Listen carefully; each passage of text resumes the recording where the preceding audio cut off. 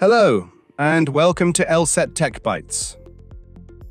Today we're exploring SQL Server, the programming gem loved by developers worldwide. Let's dive in. To install Microsoft SQL Server, go to your web browser and type download SQL Server. Now click on the first link in the search result. It will redirect you to the official website. Now please scroll down. You will see the two editions for SQL Server Developer and Express.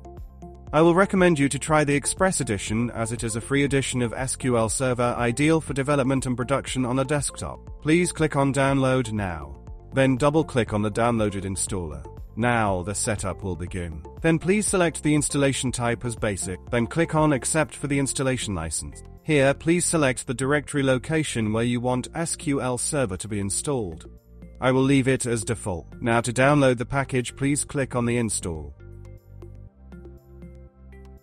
Now, as you can see, the installation has begun. It will take some time to complete. After the successful installation, you will get the connection string, log folder, installation media folder, and installation resource folders. Now we have to download SQL Server Management Studio, SSMS.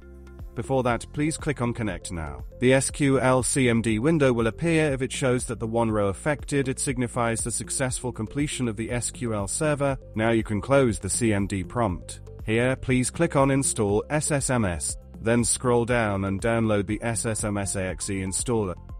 Now open the downloaded file. Here, please select the directory location where you want SQL Server Management Studio to be installed.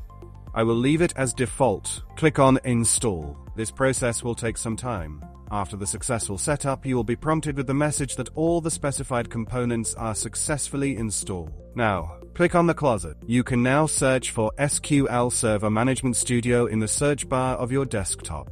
As the SQL Server Management Studio is now open, click on the Connect button. You can now successfully access the SQL Server. As we conclude this SQL Server installation episode, I would like to share an important piece of information. SQL Server supports transparent data encryption, ensuring data security without requiring changes to applications, making it a reliable choice for sensitive information storage. Thank you for joining us on LSET Tech Bytes. If you found this video helpful, don't forget to like, share, and subscribe for more tech insight.